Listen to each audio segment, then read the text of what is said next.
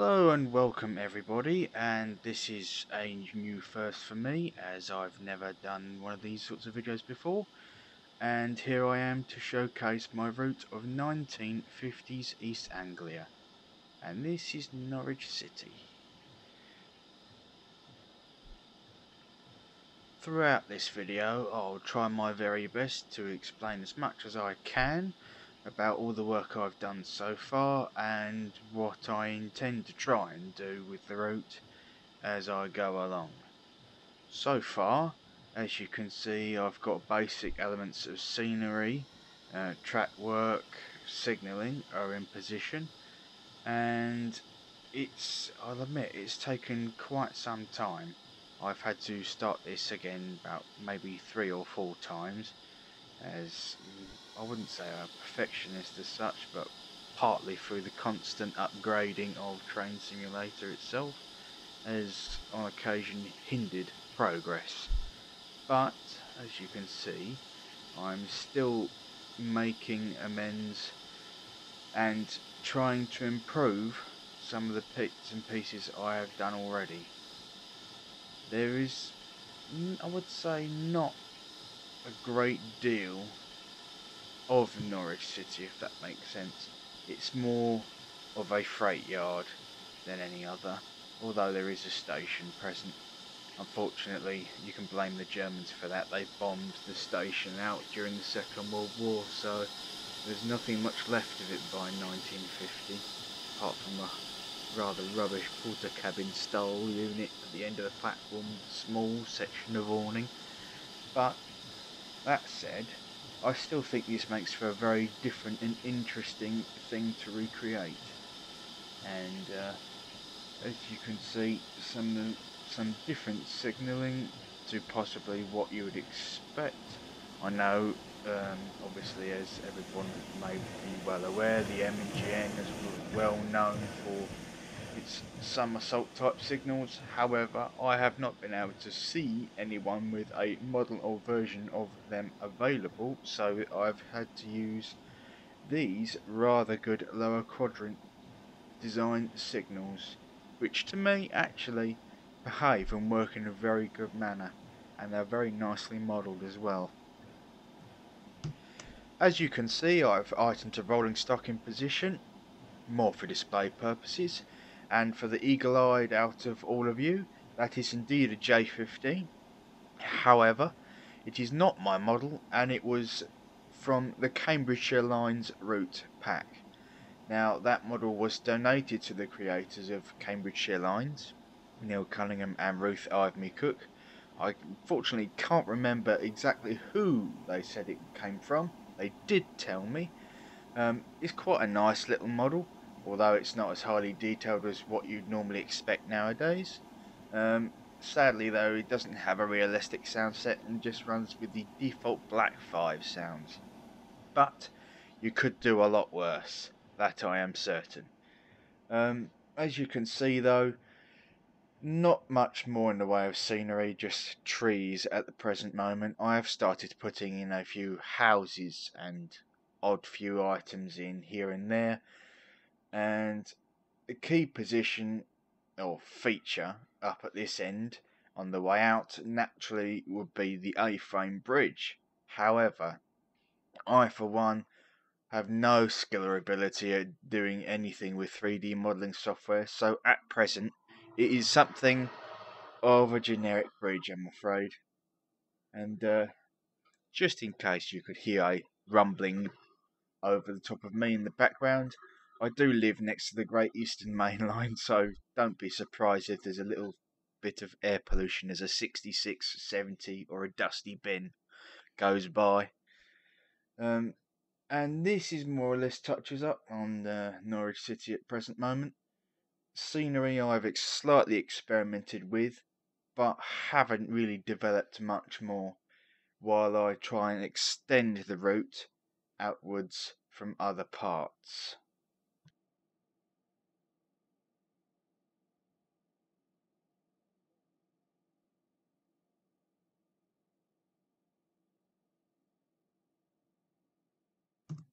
And next up is Helsden.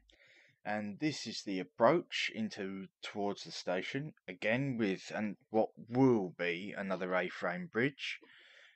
I've experimented a little bit with some plant life around this area as well, but again, the road bridge over the river and over the railway will eventually be replaced by the correct models that should be there.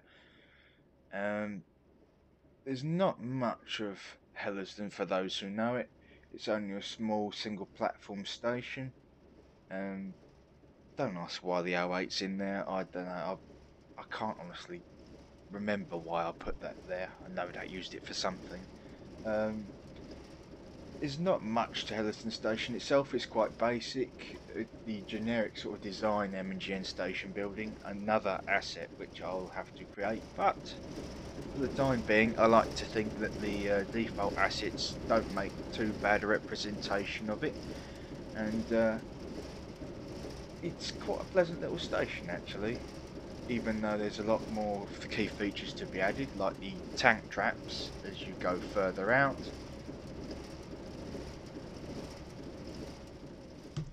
And this is Drayton. Well, the approach to it anyway. The steep embankment and climb up towards the station from the south, going over the river, which again will be another A-frame bridge, in towards the station, which is a little difficult to represent in the way that I would like. Some of the scenic features are more awkward to put together. Well, at least from what I've used. Obviously, you have the bridge over the road. The signal box will have to be put in by original model, as unfortunately none of the default ones I don't think will ever represent it well enough. Some of the key station features are in position, and the co-acting arm signal for the home, or starter signal at any rate, is in position. Again, another one of the lower quadrant signals. These, coincidentally, are available on the UK Train Sim site. They are, or were, made by somebody called Anthony Brailsford. You should be able to find them quite easily. He's made a lower quadrant and upper quadrant set, although the upper quadrant set are for the southern region, although I have still used those as well in my route. Now, as you can see, you've got some of the track work in position in the goods yard. One of the buildings from Cam's Lines, one of their goods sheds is in, as I was given kind permission by the creators to be able to use some of their assets for the time being. This I'm not too sure about, this cutting. I know there's a cutting on the actual route itself as you leave the station, but I'm not sure how well it's represented. So some opinions from you guys would be really good with that if you could.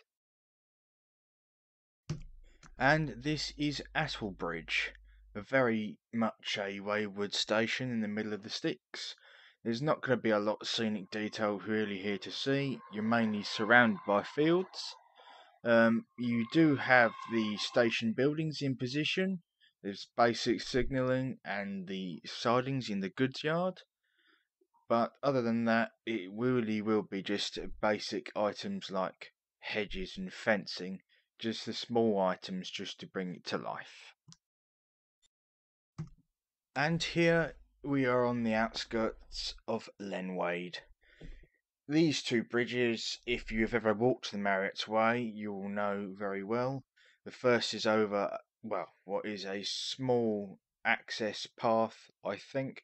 It looked more like a pond at the time, when I visited.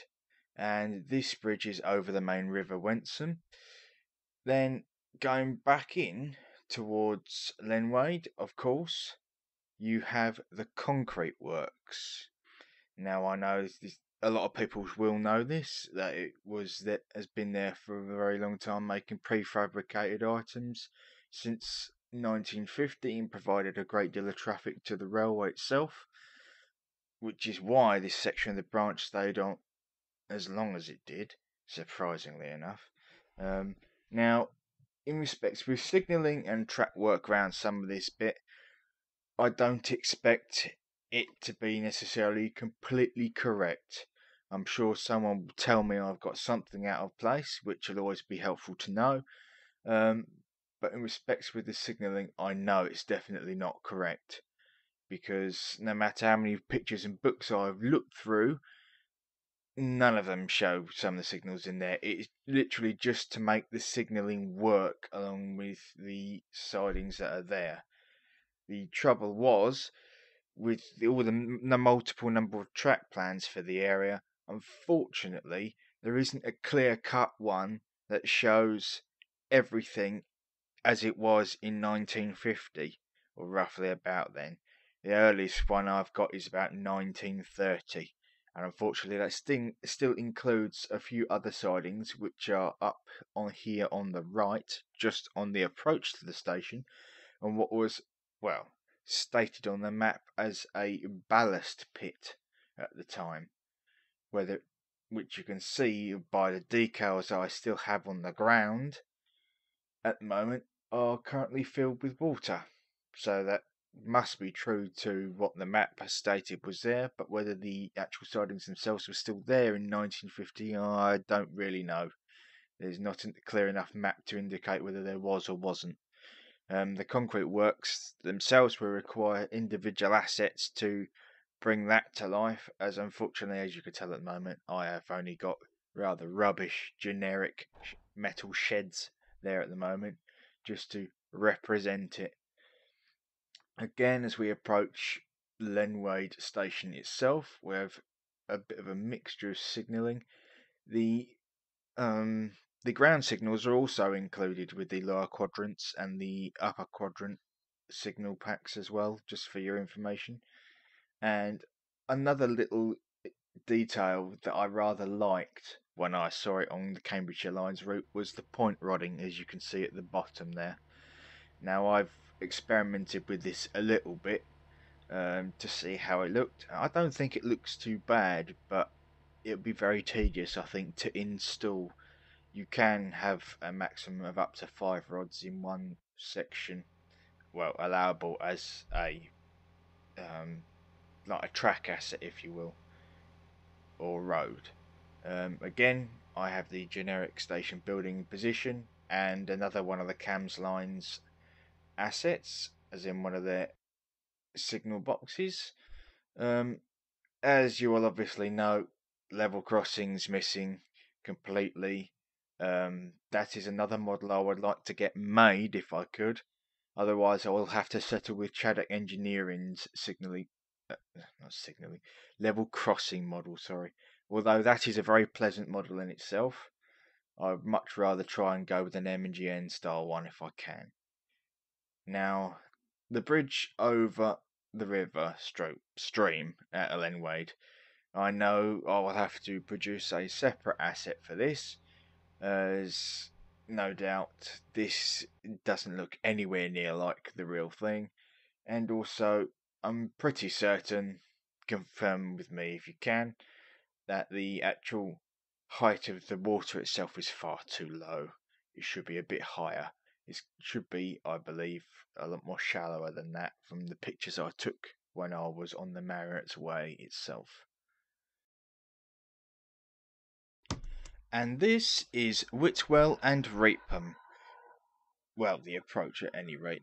It is, I think, quite a nice little station now, especially since the new group have gone in and done a vast degree of restoration. As you can see, though, I'm far from reaching anywhere near the efforts that they have. I've got all the track in position around the goods yard. I've got a generic signal box model from the Isle of Wight route. The station building is as has been on all the others, with the default assets, and the signalling the same as previous. The only thing that I will have to do a little bit of work on will be the scenic side of it. On this side, as you can see, there's a road that runs more or less parallel with a platform at lower level. I will have to put in a different piece of embankment to cover this, as when you try to use your normal terraforming items in the editor, they I can't get to grips with allowing them to cover only the smallest area that I would like it to cover. It always extends or covers more than I would like. So, as for the time being, that is how it shall remain until I get round to sorting it out while I extend other sections of the route. But, that said, I think it provides quite a nice representation for the time being of what the station is like. I still have yet to put any trees or plants in position, which hopefully, when they are, will bring it to life a bit more, I think. And this is Guestwick. Obviously, at the present moment, still I haven't got any level crossings put in position. That will happen in the not too distant future. I am trying my best to cover all those basic items on the main route as I can. I missed these out more in my haste to try and get the route extended all the way down into Norwich City from Melton Constable, having started round from Norwich Thorpe to begin with. The basic station building and signal box are in place, representing what the station was like. Again, the same with the signalling, and another level crossing still missing at this end, but hopefully not for much longer. And this is Hindolvestone, another little wayward station similar to that of Guestwick and Attlebridge. On this occasion, though, I have actually remembered to put in the level crossing, even though this one is static, with also a signal box, another one of the Cams Lines assets, and the basic or generic default buildings again representing the main station building. The signalling again is still the London North Western lower quadrant signals, and there isn't a lot to be done here scenically wise. It's only merely vegetation and one or two small buildings from the outlying parts of the village itself that are around the station. Other than that, going in this direction towards Melton Constable, you will have something of a forest that will need to be put in, and some fields further north. But as again, in respects with scenic wise, it's quite basic and, well, I say, rather boring as well, to be honest. And finally, we reach Melton Constable. Quite a large station, naturally, along with the main works of the M&GN. It took quite a significant amount of time to try and get it right, or at least, I say, get it right, to look the part. It has had a fair bit more of effort put into it in regards with scenic items, as you can well see, with some of the housing and some of the works buildings represented. The station buildings themselves are only of default assets again. The canopies from the London to Brighton route is the only one that there was that actually seemed to fit the profile of the actual canopy of the station itself. And this, again, there was a gas works, but that's just used the default model that was available for that. And that direction is towards Aylsham, which I'll show you in a future video, of which there is not a lot going that way, scenic wise. It is rather barren until you actually reach Aylsham itself. But for the time being, let's focus on Melton Constable itself. Now, I do have another type of signalling there. I can't remember whose assets they were, but there was slight limitations with the assets that I had available, and they seemed to suit better for the area in the station. Here is the loco maintenance area. 3-road engine shed with a road either side and the turntable. I don't quite know why there's so much traffic generated in that corner. I'll have to sort that section of road out a bit later. but that small building at the bottom was for the private entrance for a landlord, of which I cannot remember the name of. And that small bit of platform we just flew over the top of was for the coaling stage. This is a small goods shed on this side of the line.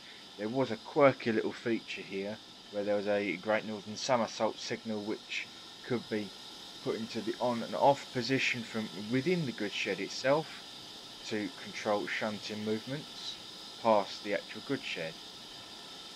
Now, for those who go question why have you got the number for an IVET on the front of a standard 4, well, for the time being, the standard 4s by digital traction are supplementing for the lack of an IVET 4, which at the moment is being sorted out by young Tom from TAA Developments, who is making one for Steam Sound Supreme's Stainmore route project, which I am very much eagerly awaiting getting my hands on it, if any of you are also. That should be a very nice route indeed. Not along with that, but also the rebuilt Scott as well, that would be rather nice.